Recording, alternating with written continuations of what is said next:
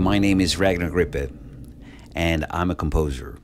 Why do I make this podcast these days? One of the reasons is actually that I wanted to tell those interested in how I perceive electroacoustic music and also why I have done what I've done. First of all, I would like to say that it started out for me when I was listening to a lot of the text sound compositions which were available in our home when I was a kid, and which were given to my father, who was a radio producer at the Swedish National Radio. And I started listening to those and understood that, they were extremely interesting without actually finding them interesting. But the word that got spread was actually saying that, this was interesting stuff.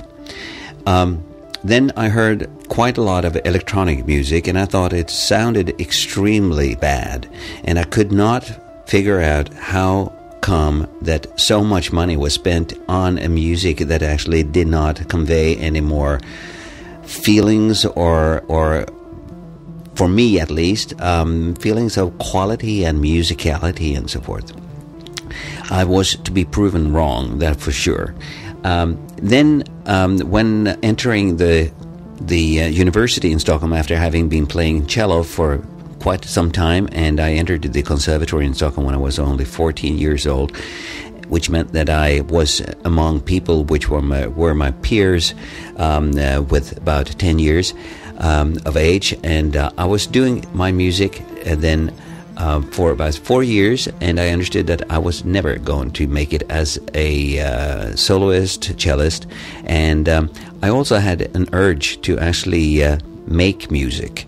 One of the reasons was probably also that I was playing in a band just for fun, and we almost never actually appeared on stage, but we were playing, and it wasn't too bad, and that gave me the reason and also the feeling for composing, which actually then led into me being more and more interested in electronic music when I had the chance to write a thesis, not at all a PhD thesis, but a thesis or an abstract at the University of Stockholm, where I studied for 1 year musicology, and not knowing exactly where I was heading.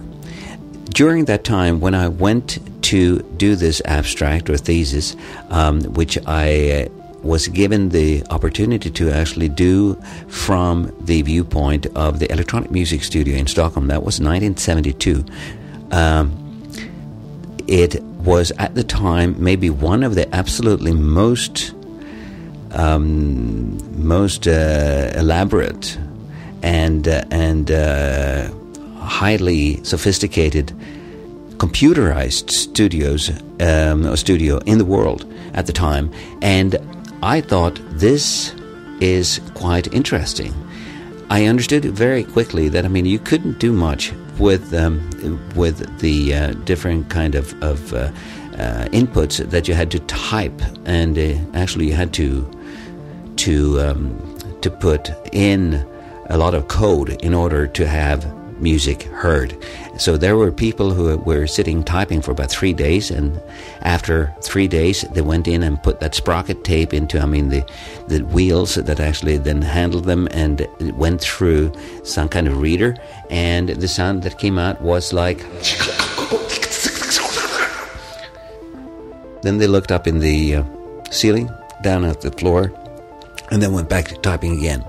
I thought that is not possible for me to actually work that way, because if I ever get a commission, maybe that was not even in my head at the time, but I thought that is not possible, because if you don't know exactly what's coming out, and you have to wait 3 days to have like 10 seconds of material, then I can't make it. It won't work.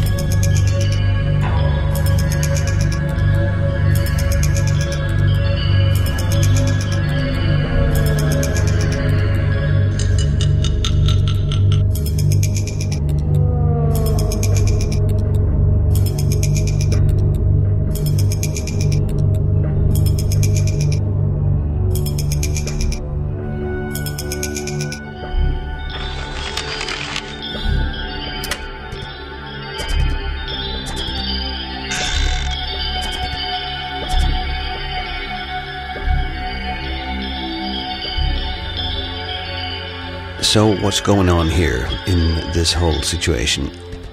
The difference between the old school, so to speak, the reel-to-reel tape capturing via mics the sounds, going to the Buchla synthesizer where you had the patch bay, and in order to get the sounds you wanted to work with, you used the patch bay, lots of cords, lots of cables, and it was quite, an ordeal to grasp the enormity of this instrument.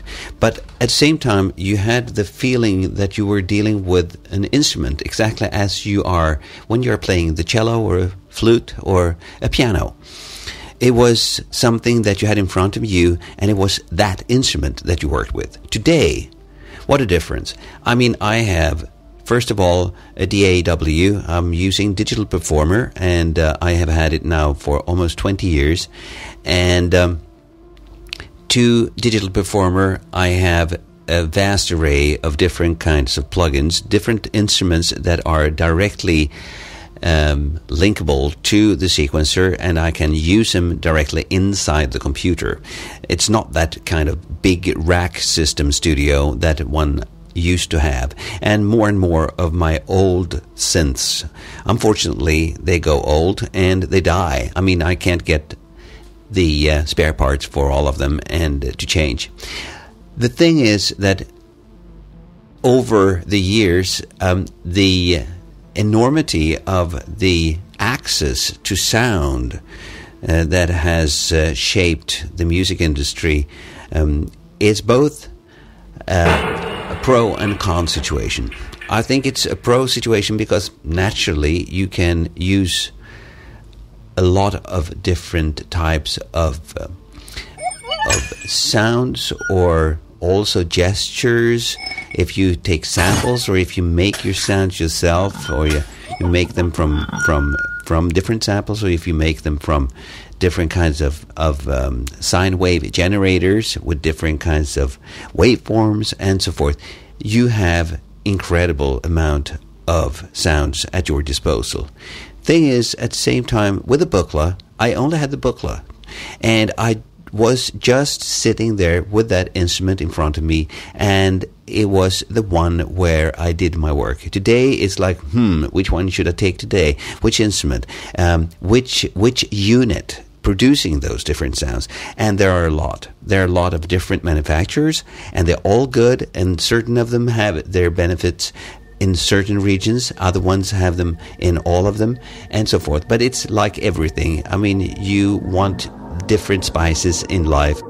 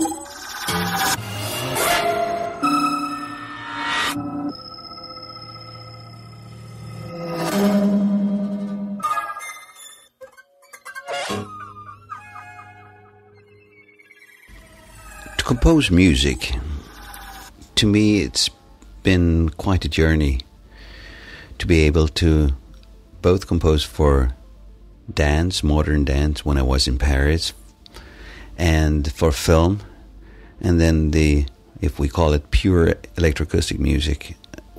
Also the instrumental music has meant a lot to me, and it's been phases of my production that has been dealing with different kinds of music at different times, mostly depending on whether I had commissions for dance, which naturally then made it more of dance music for a couple of years, and then the film and also the electroacoustic. But the electroacoustic music, I would say, is probably what has been consistent through the years. The first composition which I composed is actually also available on record on the BIS label, BIS, and that piece is Capriccio. And Capriccio I wrote in the midterm at GRM in Paris, the home for the Musique concrète, the music with captured sounds from mics.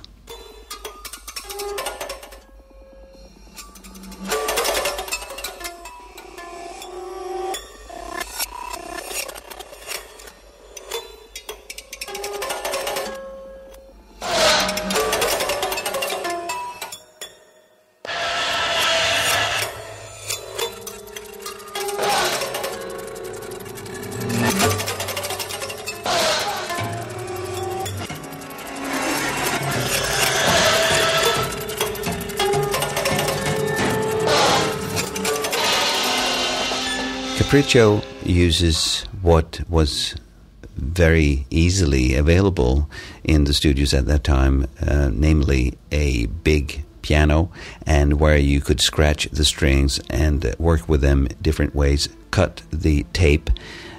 Naturally, we're talking now 2011 when I record this, but this is 1972, and this is almost 40 years ago, and then there was no such a thing like a computer or a DAW for your recording process. Cutting, splicing, and then also taking those tapes and making what is called in French for mélange, which means that you blend two different sounds in order to achieve a completely new type of sound, or you have the mixage, which means that you have distinctive different sources which can then be blended together, and where you are not considering them as being a new sound, but actually distinctive different sources.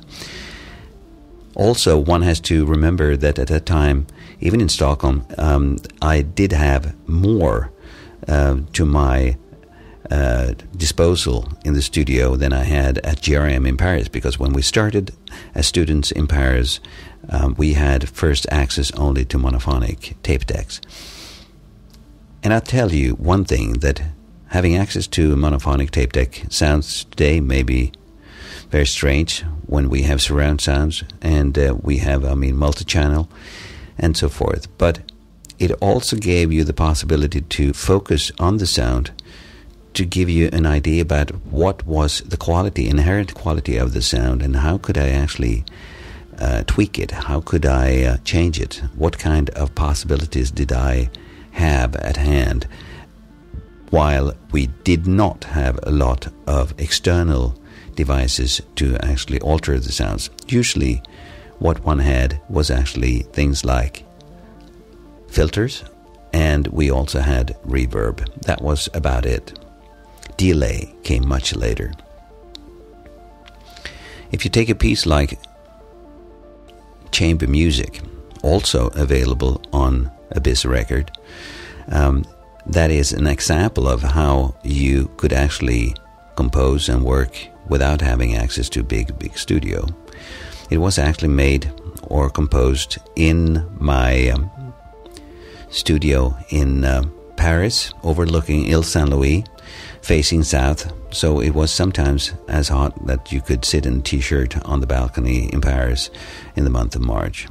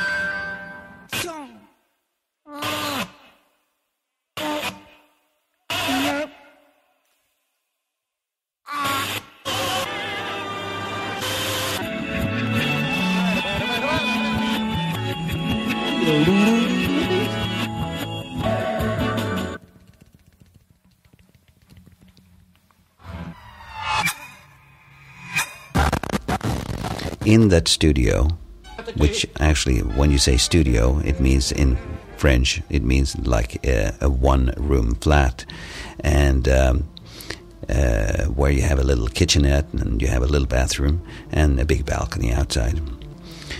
In that room, I had my Revox Swiss tape deck, and I had a good pair of speakers. I had also a very good amplifier and good mics. What I did was actually, after having spent a lot of time over at the opera, because friends of my parents had been over to France to sing at the opera at a big production in Parsifal by Wagner, and by that I became intensely interested in the Wagner music, which I hadn't listened to as much as I did during those days. This also brought me certain of the parts of the Wagner Parsifal recording to be sampled, and where you can hear certain of those sounds being processed in the background in this chamber music. In chamber music, in order to achieve a filtering experience, while I did not have any filters, what I took was actually a plywood sheet, and I kind of held it above the speakers while having record mode on one channel, and then I flung that plywood over the speaker to actually open up the sound and close it down, and it gave me the very strange type of filtering effect. This is just a little image about how I felt about working and how one dealt with the actually, I would say it was not like you were thinking that I should have had this and that in order to do what I want to do. It was more, I have this, what can I do with it? And I did chamber music, for example. Buchla synthesizer, a monster. Took time to actually understand how it worked, but I used it for so many different things. The Buchla synthesizer I used for example, new dance pieces. I will play you an excerpt in a minute. And I also did it for a film, which was my first feature movie, named The Emperor, and which was released 1979 in Sweden. And it also got a silver bear at the Berlin Festival for the photography that year.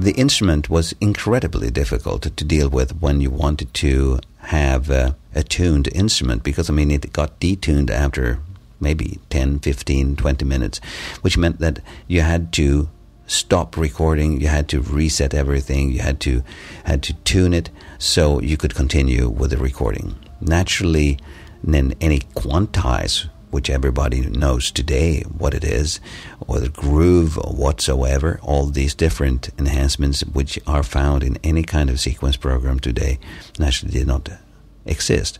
The only way to have a rhythmical experience of this music was to have a click track, and to which one played and which was not recorded. Or, as in my case, since I did not have access to very multi-track tape decks, I only had 4. What I did was actually that I laid down a not a groove, but a rhythm which was almost not discernible.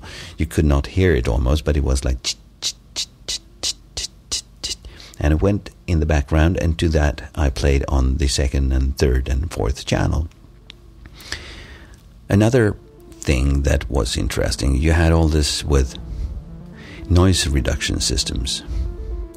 And noise reduction systems was something I did not want to use. Why? Only because I thought that in a couple of years they will be obsolete, and then you will have all your recordings done with the noise reduction system, and you have to convert them into a different kind of noise reduction system, and you will lose a lot of quality.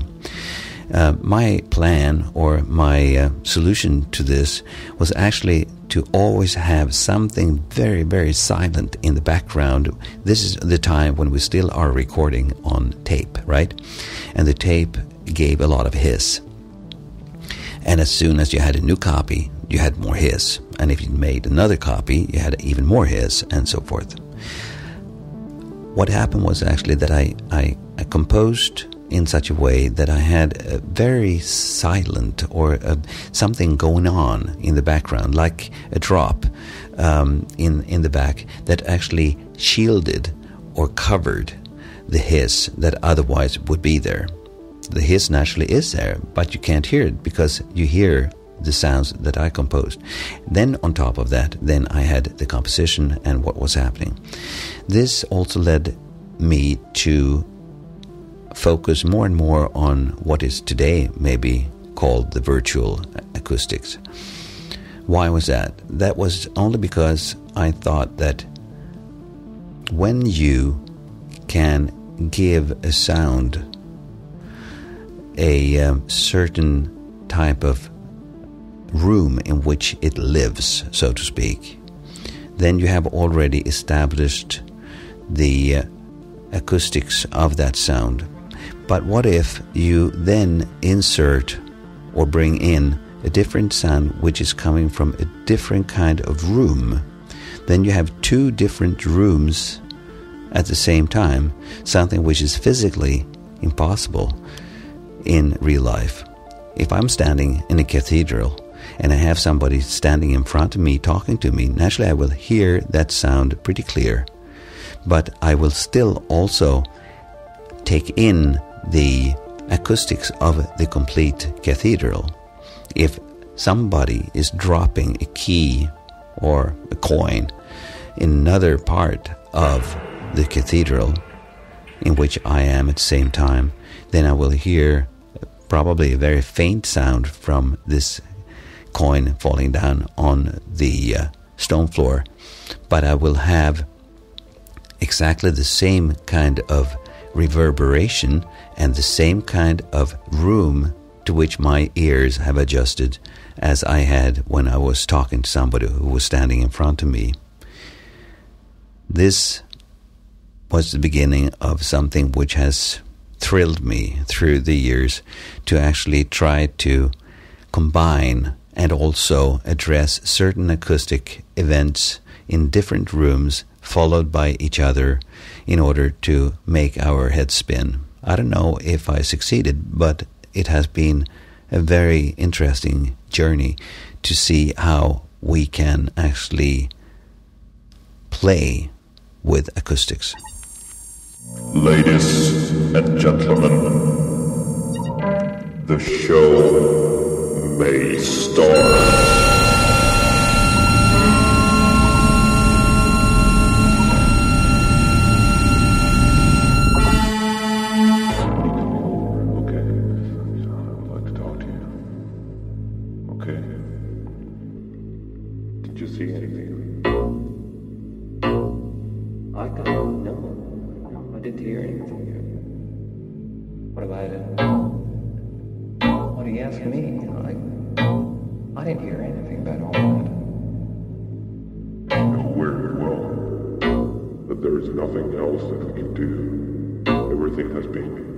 Finished right now, and if you ain't coming over, and I tell you there's going to be a real mess. Come on, I had nothing to do with this. You asked me to come here. I did. But after that, you have everything in your hands, and you really don't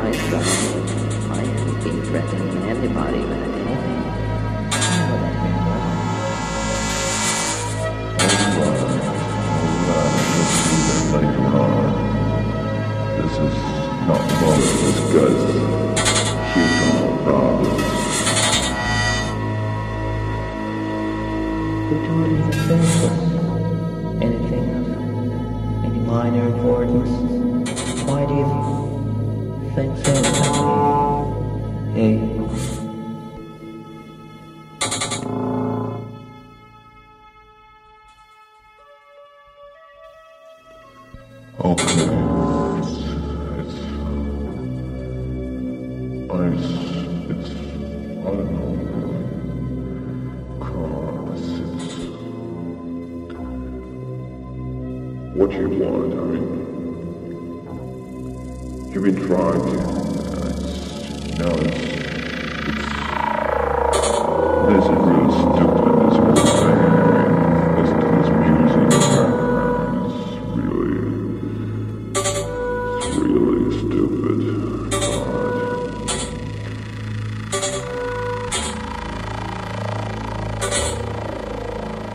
But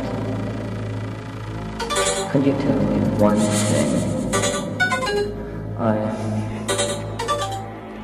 I've been trying to understand one thing about all this. Why am I here? We're going to tell you, but you can't ask for everything right now. I think that the time in Paris, where I had also the possibility to work in the Luc Ferrari studio.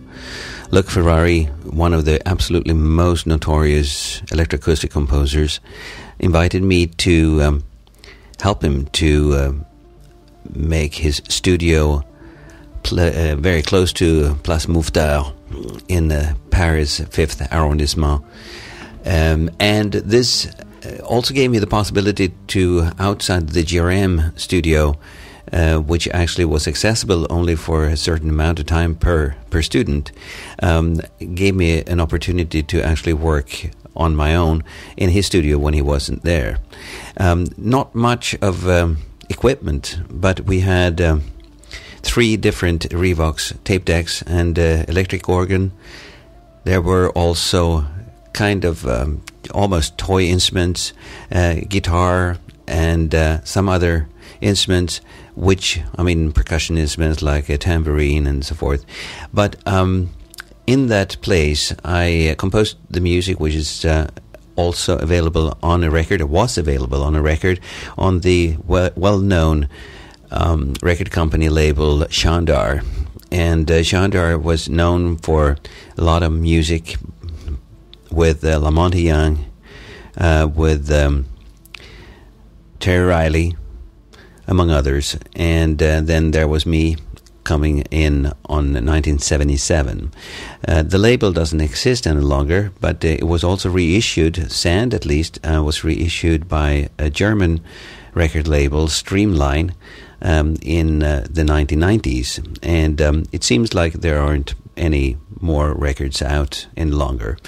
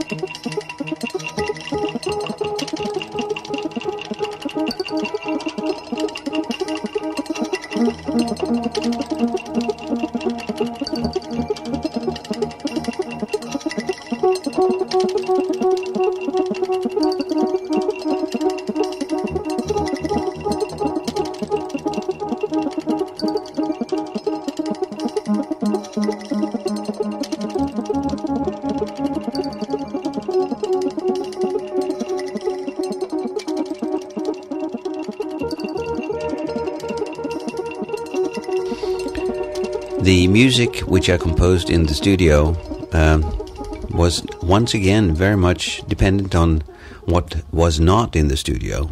That is to say, the same thing as I mentioned before, that I was not hoping to have, the mega studio with all the accessories that were available to pop musicians in big productions and so forth. It was more a question of this joy of being in a studio and having an instrument or equipment with which you could actually do things that you never had heard before. And I can only remember all this time with a lot of joy for the process of recording the music, the splicing, the pasting of different segments of the tape and so forth, naturally still with reel-to-reel tape decks and nothing more. And that also gave the music a certain character. I'm not talking about audio, but about the complexity and so forth. Then came much later. Now we're talking like 3 years later. That's not much when we're talking about the span of music now, which is ranging from 38 years, from 1973 to 2011 when this is recorded. I spoke about Capriccio before, and Capriccio was the first, if we call it, real composition, which also became more real because, also was issued on the BIS record label. But 1980 in Stockholm, where I went back to Stockholm very often in the summers during my time in Paris, which lasted almost 22 years, I came back to Stockholm and worked at the electronic music studio in Stockholm, where actually everything had started for me. And 1980, the studio had gotten a 24-track tape deck, an MCI, and it was the first time I had a chance to work with a multi-track machine for a composition which was until then in my head an electroacoustic composition. I think this is also the reason why, if we use a term like a pure electroacoustic composition, meaning that the sounds are all mic'd or some of them electronically generated, but talking about music which has very few harmonic or melodic ingredients, that was not any longer the case when I got my hands on the 24-track. The first piece I composed on that machine, or with that machine, is called Orchestra. And Orchestra was first featured in the Stockholm Electronic Music Festival in 1980. I dedicated this piece to my then just 1979 deceased father, and it's composed in his memory. This piece is called, as I said, Orchestra. And Orchestra is a name because I would say that maybe for a long time I had this idea about having the electroacoustic music, I don't want to say substitute the orchestra, but to borrow the idea of the orchestra, in the sense that there are so many different instruments, so much happening, so many different layers of sound which go in the same direction or in opposite directions, and how that could actually become a completely new oral experience. I don't know if it became a big oral experience, but I remember that some people were pretty surprised when they heard the music.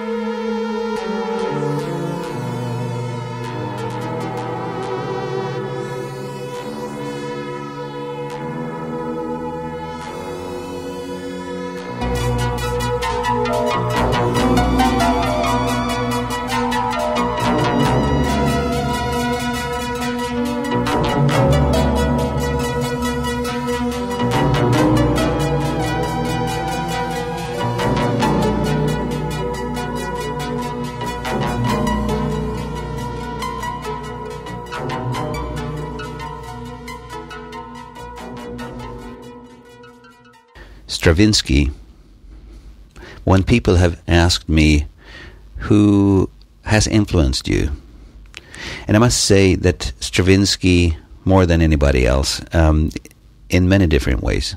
First of all, I think that his inclusion of rhythm in Rite of Spring, for example, was such a bold move at a time when everybody was very much in the same kind of tradition, writing tradition.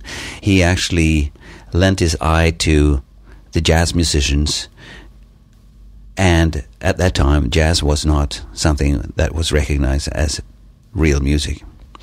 And he brought it into the concert auditorium, and I think that already there it's something which is amazing.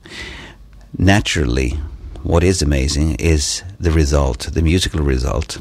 And what I like very much in Stravinsky's music is the energy, the rhythm, and also the fast changes.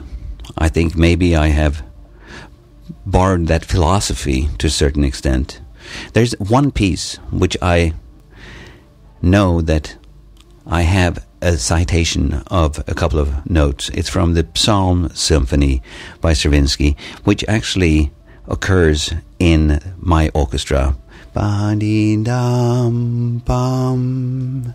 Those notes are in my orchestra. That's the only thing I ever knowledgeably have cited from anybody else. And if anybody can find anything else, then tell me. To my knowledge, nothing else. Anyhow, I mentioned Symphony of Psalms, and Symphony of Psalms is also so fantastic because it's so different from the Rite of Spring, or the Firebird, or Linus, or something else by Stravinsky. And I just recently understood that Stravinsky during the 1920s, mid-20s, experienced a very strong religious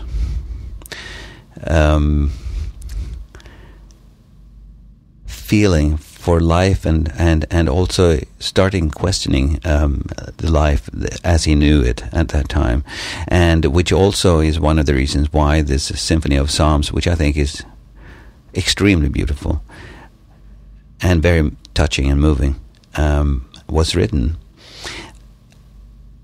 I think that there are many, many other musicians that have, in different ways, inspired me.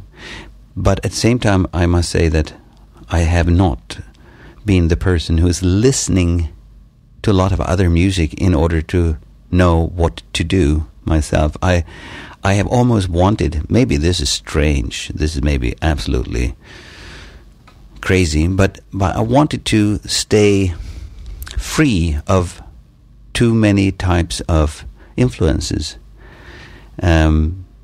because I have wanted to maintain some kind of direction which hopefully can be seen in my work over the years, a direction which is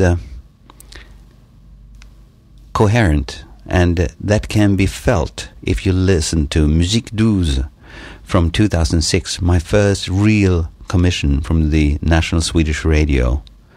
What such a blast. It was the first time when I thought, wow, I can get money for this. The only thing was that at that time, it was like, I thought it was extra money, but naturally, I mean, after a certain time, I understood that this money is what you are living on, man. And that was hard, but it was my first commission. Musique Douze, using cello, which is my instrument, which I played. And after that, having piano sounds, a lot of energy. And if you take that and listen to, for example, my latest piece, which was finished 2 days ago when I speak, which is called Cold Numbers.